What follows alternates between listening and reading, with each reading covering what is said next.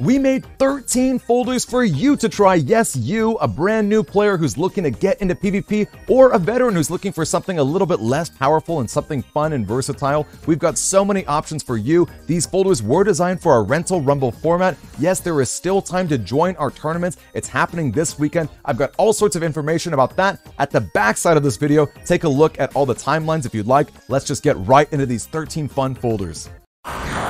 ZapSlash is named after a really simple concept. Your sensor is going to be the zap and your var sword is going to be the slash. So if you put a sensor down the middle, it's going to put an eye obstacle that makes it so that your opponent will not be able to enter their center area. So that means your var sword, if you do your sonic boom command, is basically going to hit without fail. And that's really the secret of var sword. There are other commands you could learn like life sword, but at the end of the day, the sonic boom is the best by far. All you have to do is hold A down and press left B, right B. That's it. It's super simple, super easy. Make sure to memorize it. Now, slash cross is definitely recommended for this folder, as is the Gregor version in general, because it is powering up the var sword. However, you got to be really careful because as you hold A to do the var sword command, you're also charging up with slash cross. So you have to really be careful as you hold the A button down. I would definitely not recommend this folder for newer players who are nervous about var sword or are nervous about delays in the internet affecting it.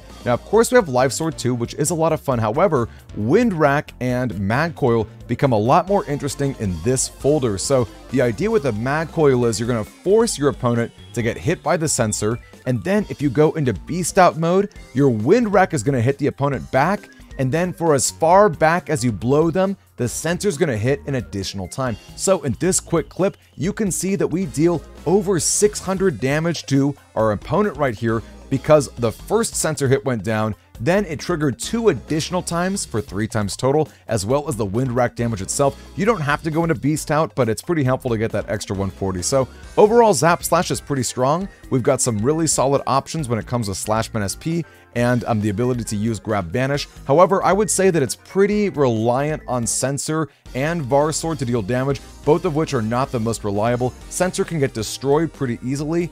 If the opponent's in Dust Cross, they can also just suck it up for free damage. And like I said, var sword is not necessarily the most new player friendly, so it can be a little tricky if you're actually whipping on your sonic booms, and therefore your var swords are doing nothing. So altogether, a pretty solid strategy, but definitely got its risks attached to it too.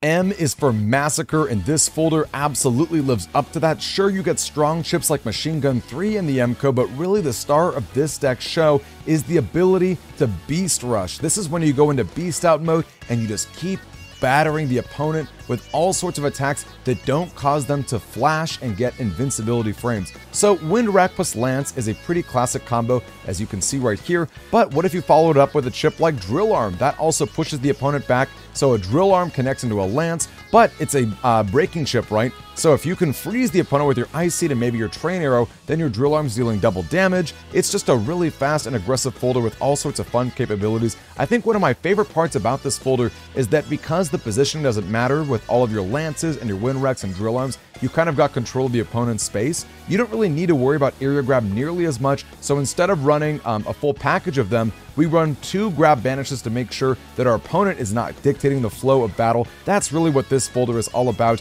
You want to be fast and aggressive, and you want to be in control as often as you can. You've got chips like Flash Bomb to start off really powerful chains of attacks, and you've even got a few other powerful chips as well that can really close the opponent out. So really, this is all about aggression. The downside of this is there is no anti-damage at all.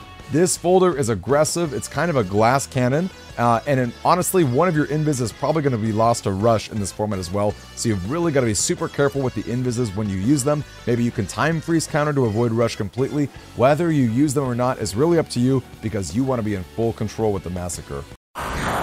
If you're a boomer like me, you know that HotCoffee is a Grand Theft Auto 3 mod that's quite infamous, though of course it's also a folder in the rental rumble. The star of this show is the Lil Boiler 3. This is almost like a V-Doll in that you throw it out, and it will take up to 3 hits of damage and then spit it out against the opponents. It will deal water damage in all the areas surrounding it, so if you've got your Aqua Dragons or your Ice Seeds up, they will freeze the opponent, which is super, super nifty. And although it does say it's obstacle, which it is of course the water damage too. So Train Arrow 3 combos really nicely with all those ice panels that you've got. If you can freeze the opponent or freeze them with the Train Arrows, you're going to set them up for a lot of good and powerful damage. The Fire Burn 3 is going to help trap them in place. It does crack panels, and it deals a solid amount of damage, as well as, of course, getting rid of Tomahawk, which we all know is really the bane of a lot of folders' existence. Now, this folder does have a lot of really great positioning, thankfully, because otherwise it's really hard to actually connect with that little boiler. You got your Grab, Banish, as well as Judge Man. Judge Man's also great too, because if you do flinch that opponent, you can basically pierce through the flashing, you can stun them and then set them up for the little boiler attack. And then Slashman SP is, of course, a solid amount of damage, as well as Aquaman being able to freeze the opponent with that wonderful, wonderful range of his if he's in the back 2 rows. Overall, a really fun and solid folder. The downside is that the little boiler really is kind of hard to connect with, and if you're not getting your little boiler combos, the rest of the damage output of this folder is a little weaker. Like, for example, we don't have breaking chips to take advantage of the Ice Seed, unless you go in a Dust Cross or maybe Ground Cross to try and hit you hit the opponent with your charge shot. But otherwise, yeah, it's pretty solid. Definitely a really fun folder, and I can tell you too that it's pretty popular among some of the people who've already registered. ProtoFinish is a tribute to everyone's favorite red swordsman whose name doesn't rhyme with hero. We've got Protoman SP, Protoman EX, as well as Protoman to sort of round out our theme deck there. Now, of course, we do have a lot of sword chips. Now, if you combine Wide Blade and Long Blade with Protoman SP, you get double hero, which is very, very powerful, 600 damage. That being said, sometimes you're better off breaking up the program advance so that you're not all in, because if you're all in, you might lose to a timely invis or anti-damage that your opponent time freeze counters with. That being said, it is a very, very powerful option. Step Sword and Wide Blade in particular are so powerful because if you're in Slash Cross and you charge up your Sonic Wave, they basically are not going to miss, which is quite a bit of damage, adding an extra 50 to each of them. You're basically swinging your swords left and right. And you may or may not have known this. We all know that Sword, Wide Sword, and Long Sword makes Life Sword, but did you know that Sword, Wide Blade, and Long Blade makes Life Sword as well? So that's what this one sword is right here to get a little Life Sword action up in our deck. And of course, we got some machine guns as well. Probably should have been Machine Gun B, but you know, what can I say? Protoman does what he does. Now, I will say, if you lose Slash Cross, if you ever get decrossed out of it, you may be better off staying in regular Mega Man mode or even Beast Out form. The reason why is because Reflect 3, which is of course a shield that Protoman uses, is a decently powerful attack, but it's also really, really good at scoring counter hits, so you may be able to get a very timely ×2 damage with a full synchro if you are not in a cross form. So altogether, a super fun, fast format. I would say that one of the weaknesses of this deck is that it really flashes the opponent a lot. They get a lot of invincibility frames. So I would say being cautious of how you space out your swords and being cautious of how you can attack them is going to be a really, really big part of it. That being said, it is very, very fast and strong, and it's certainly a very fun folder for people who love Proto Man. Like the name suggests, SuperSonic is a very fast and aggressive sound wave kind of folder. We've got our Elect Pulse 1, which paralyzes the opponent, and that combos really nicely with Elect Pulse 3 that leaves them with an HP bug. If you're in Beast Out mode, you don't even have to worry about aiming. The Beast Rush will just go in and get it, which is great to combo up with chips like Wind Wreck, which also don't flash the opponent and can be, fitted together really nicely. And if you're in Elect Cross, you're going to be doing an extra 50 for each of these pulses that are super hard to dodge, which is extremely powerful. Elect Cross will also charge up Wave Arm 3, normally kind of a mid chip, but it does paralyze the opponent when you charge it up, and it definitely fits the theme of Sonic Waves and things of that nature. Fanfare, we've got 4 of those, and that's admittedly kind of a balancing feature to put some dead cards into an otherwise very, very powerful and aggressive folder. That being said, we do have the panel grabs and area grabs to try and throw one Fanfare in the very back row. If you can actually pull that off, it's really difficult for the opponent to deal with because they need a chip like Blast Man, or they need to be able to Dust Cross and suck it up. So all things considered, that's a little gimmicky, but it does work every now and then, which is super fun. And of course, we've got a pretty solid selection of chips in the back. Blastman is once again going to deal with Tomahawk Cross as much as possible because Tomahawk does not get paralyzed and is definitely a pretty good way to shut down the Elect Cross strategies. Otherwise, the folder is really fast and aggressive. I would say the weakness of this is definitely going to be the fanfares and certain other dead chips. However, if you can get a good draw going, it can be really hard to deal with, and especially because the elect pulses pierce through invis. Not sure if you knew that. So your opponent's going to need a really good anti-damage if they want to shut that off. And of course, the machine guns can deal with that too. So definitely a solid folder. It loses a lot of damage output if it loses elect cross, which is pretty big, in addition to not stunning the opponents. But that being said, a super solid and fun strategy, especially for our Sonic fans out there. Snake. These are next generation special forces led by Unit FoxHound. Oh, of course, this is kind of a Metal Gear Solid theme folder we've got going on, all sorts of military weaponry. We've got our fireburner flamethrowers, we've got our machine guns, which never have felt more thematic than in this folder. We've got our solid snake right here, our wood dragon, as well as, you know, some special guns, our Hind D, some C4s, and even a special little Gray Fox katana. All jokes aside, this folder is definitely packing in firepower. There's a lot of high damage potential. I think that Gregor is a little bit better for it. However, you could make a really good case for Falzar, because Tengu Cross being able to you know, blow opponents back with the wind wreck and then also move them forward with the back B is really good at making the opponent hit mines, which are a really easy 200 damage. The output is really insane. Most of these chips can hit for over 100, and actually the Moonblade inflicts an HP bug on the opponent. Not sure if you knew that. That was certainly relatively new news to me. One downside of this folder is it's relatively lacking in defense. We're packing one less invis and anti-damage, and beat is going to be really strong against this folder because we've only got these 2 mega chips, although they are both pretty strong overall. One upside though is that with all the cursor chips between machine guns and circle guns, anti-damage is not super effective against this, and with Wood Dragon setting up with Fireburner or slapping on a white cap at the back of an air raid, there's all sorts of really powerful offensive options that you can utilize. I think it's really not just a fun Metal Gear Solid theme folder, but also a pretty solid one overall. The Avatar is a really fun folder that's got all sorts of elemental coverage. You've got fire, water, electric, and wood.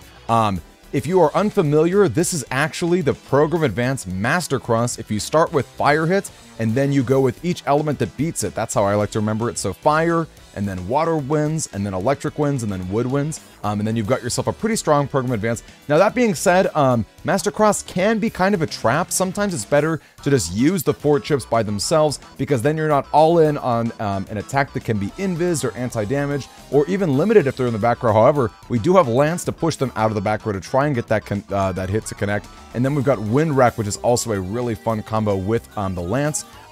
Really, altogether, we've got all sorts of fun options. We've even got Element Man, which really fits the theme. The white cap in here is particularly strong with Aqua Needle. Normally, this chip really sucks because even though all 3 of those needles will lock onto the enemy, the first hit will cause the opponent to flash and gain invincibility frames. However, if you put the white cap, all 3 of those hits will connect for full damage and leave them vulnerable to another hit. So one of my favorite things to do is to charge up the Aqua Needle with Aqua Cross. That deals 240 damage times 2, right? And then you can follow that up with a fire hit, which also hits really hard because they're stunned. It is very, very powerful. I would say one of the weaknesses of this deck is that there are no machine gun chips whatsoever. Just didn't quite fit the theme. So you're very, very prone to that. That's why Falzar is really preferred for this version. You get Aqua Cross to charge up your Aqua Needles, as well as the really fast charge attack to try and proc the anti-damage. But that being said, this deck is very versatile. It's very fast.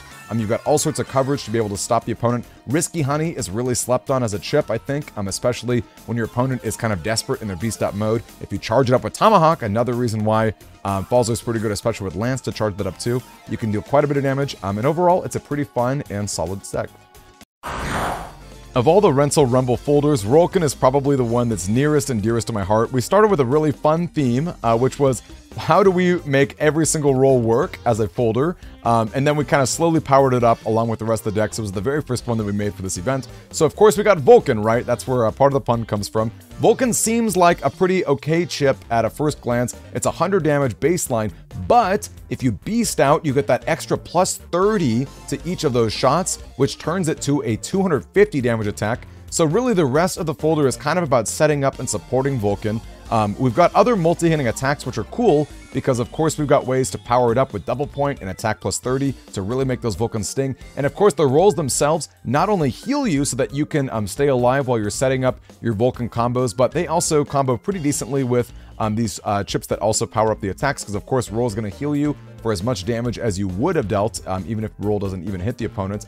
Now you might be like me and wondering, wow, what the heck, like you can have more than one of a mega chip in this folder. So that was actually kind of news to me too. It turns out due to the megabyte system in Battle Network 6, even though you can only have 5 mega chips total, you're still not limited. It's really just based on megabytes, right? So you can see that roll is 20 megabytes for the regular, which means you could actually fit 3 if you wanted to, or 4, heck. And same thing with roll 2, you can fit in 2 of them because of the 40 megabytes. So I would say that this folder is probably best for Gregar, due to the fact that Tomahawk Man really shuts down this strategy, Tomahawk Cross rather. Being able to have Status Guard to stop getting paralyzed is big. True, we have the Heat Dragons, but Gregar being able to have Heat Cross and Charge Cross as extra ways to kill Tomahawk is pretty big. And of course, you can always use Erase Cross for a little extra machine gun damage, which is really, really cool too. And of course, Falls Over is also decent as well. Being able to charge up your risky honeys is certainly nothing to snuff at. Now, I will say one weakness with this folder is certainly the area grabs. You don't really have a lot of control over your space. You've only got 2 area grabs, and in fact, between your color points and your double points, you're giving up space. In a more ideal world, I would have fit in another area grab, but what can you do? This is already locked in.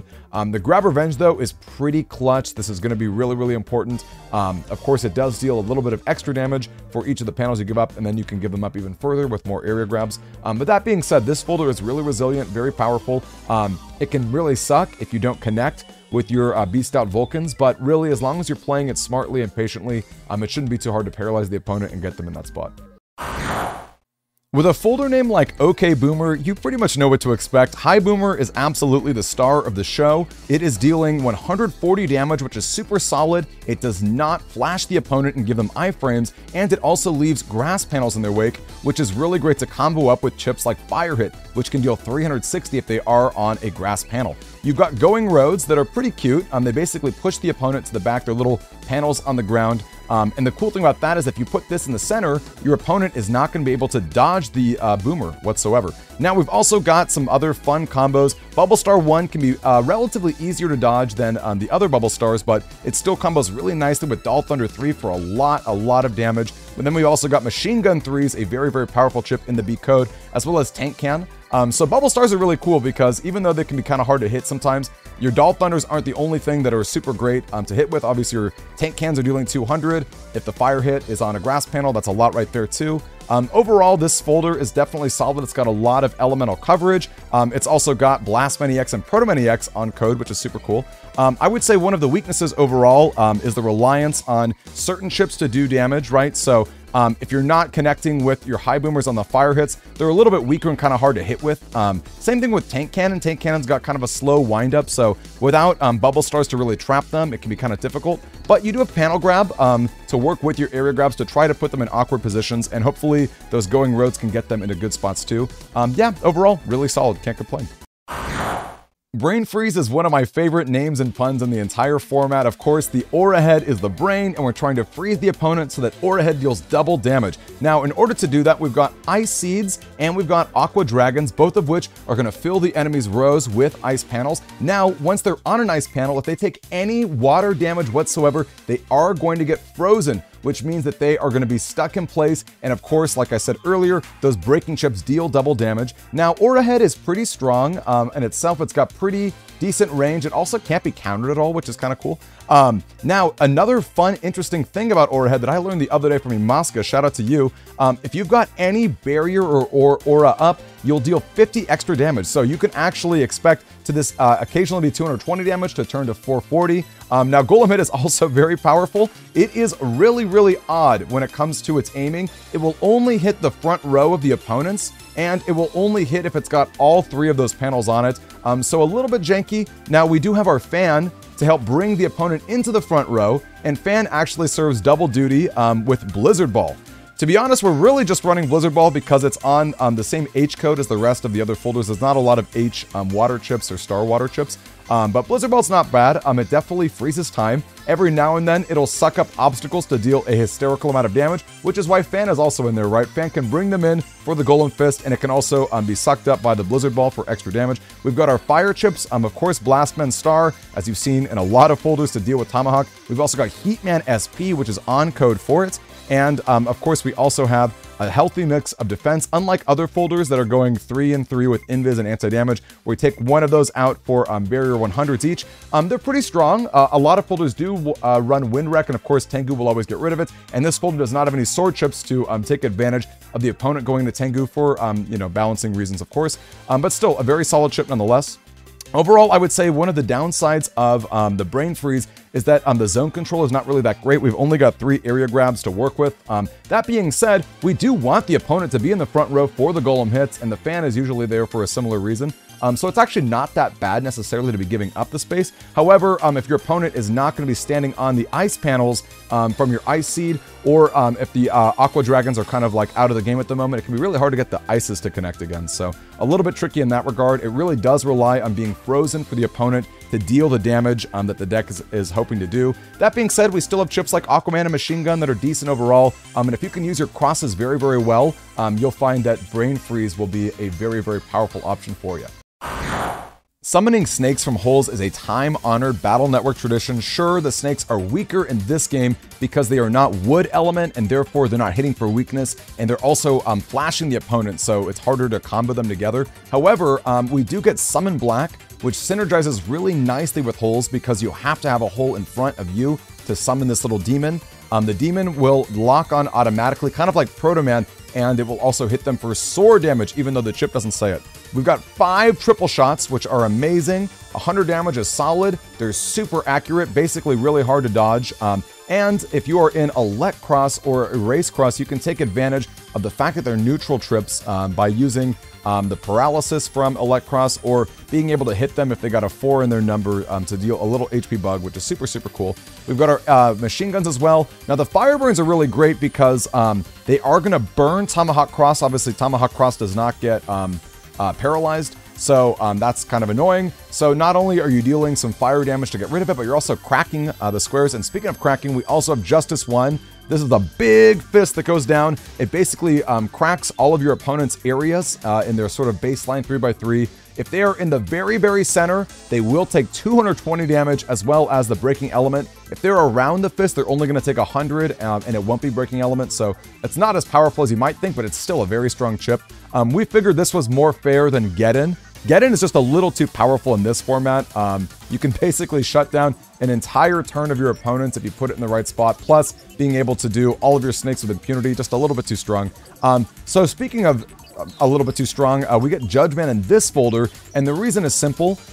Your space really, really matters because you can only summon snakes on area that you control, as well as it having to be a hole. So there's not really anything on code that helps with that. And I figure Judgment does 2 things in this folder. One is that it's star code, right? So you don't have to worry about, grab banishes or whatever on an opposite code. Judgment also helps you stun the opponent again. So if you've got a really good snakes turn, if you've got snakes, and then Judgment and then more snakes, you can just keep the offensive pressure up without having to worry about waiting for the opponent to stop flashing, because the longer you wait, the sooner it might take for those holes to recover, and therefore you're not going to be able to do the attacks you want. So Judgment can help with that. And then also in this folder, it's supremely fair because in order for you to actually take the panels back that your opponents have stolen from you with those little books, holes are basically not a combo with that. So being really, really careful with your Judgment is going to be super, super important for the HoleySnakes. That's how you have to pronounce it. And I think that makes it just a little bit more fair in this. Now, Blastman and Tengu, of course, are super solid. Blastman, you're going to see a lot of folders. He is floating. He does so basically, if you summon him over a hole, he will work just fine. And same goes with Tengu Man. That's why these 2 Navis are picked. And of course, Blastman being fire is another way to get rid of Tomahawk. So overall, a really strong setup.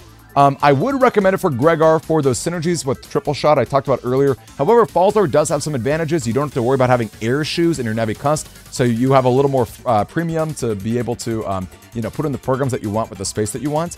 That being said, I do think Gregor is pretty good for this. And I also think that one of the best things about this folder is the defensive capabilities. With the triple shots, it can be really difficult for certain decks to approach you, right? If you're up against a Beast Rush folder and they don't have, Falzar, or they're not able to, step over those holes, the triple shots are a really nice way to prevent your opponent from approaching you. The damage output is pretty high. Summon Black just 200 straight up. Snakes are usually going to hit for maybe 180, maybe like 150 or 120 if you're a little less lucky. So pretty solid altogether. However, a downside is if your opponent has a really good invis turn, you can basically blank the entire turn, right? It's pretty hard to deal chains and chains of damage with the snakes and summon blacks. So you got to really be careful about spacing your attacks and making sure that your Judge Man is going to connect at the really important times.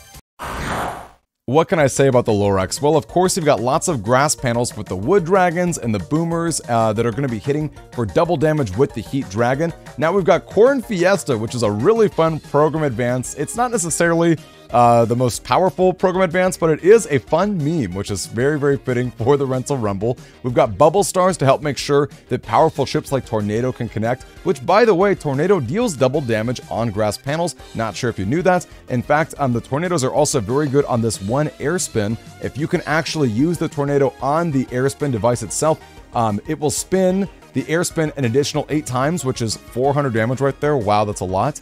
We do have a decent amount of area grab control with 1 panel grab and 3 grabs. And of course, we speak for the tree, so we got Tomahawk Man as our backups. Overall, this folder is really fun. It's got a lot of elemental strategies, which really help. And the damage potential with Heat Dragon and with all those grass panels is really, really high. I would say that the folder most suffers from inconsistency. There's only one copy of a lot of important ships like Airspin, Machine Gun, things like that. So you're really going to want to make sure that your Navi customizer's got a good custom on this, or you may end up with really janky draws, like maybe 2 of the corn shots and you want to wait for the 3rd, or maybe you've got your Airspin with no tornadoes. So definitely keep yourself open with flexibility. And last but not least, we have Get That W, which is a really fun folder submitted by Imaska. We've got Rolling Logs, Boomers, and Lances for a lot of really powerful wood damage, so Tomahawk is going to be really great to double the damage for each of these attacks. As we all know, wood chips are really strong because they don't tend to flash the opponent, which means that we can combo them up really nicely with other chips and other attacks. The Rolling Log is really solid because if they're in the middle row, you're going to hit them twice with both of the logs. But even so, it's pretty nice to have a fairly accurate attack. Even if they dodge both of them, being able to dodge one of them is actually really, really difficult. Boomer comes out really fast, it puts grass panels out, and is obviously really solid damage. 170 non-flashing damage that puts grass panels on. It's like insane how good the Boomer chips are. Then of course we've got other chips too. One of the best things that you can do in this folder is double shot into Summon Black. As we all know, Summon Black has to summon from a hole in front of you, but it doesn't have to be from your space, unlike snakes, right? So you can use double shot to clear out a lot of the opponent's spaces, and it's, of course, solid damage in itself. 120 is nothing to snuff at. And then the Summon Black comes out of it, 260, basically unavoidable damage. It will home into the enemy and hit them with a big sword attack. Very, very powerful stuff. Overall, this folder is really, really strong. It's even got a little Judge Man to help get some of your spaces back, and 1 Blast Man to take care of the grass panels that are going to be on the opponent's side that you lay out with the Boomers. So overall, really strong. Not super oppressive either. It's not really looking to take advantage of a lot of fire chips to deal double damage on grass. It's really just a pretty solid folder. Really hard to miss with a lot of these attacks. Some of them are just, pretty decent overall.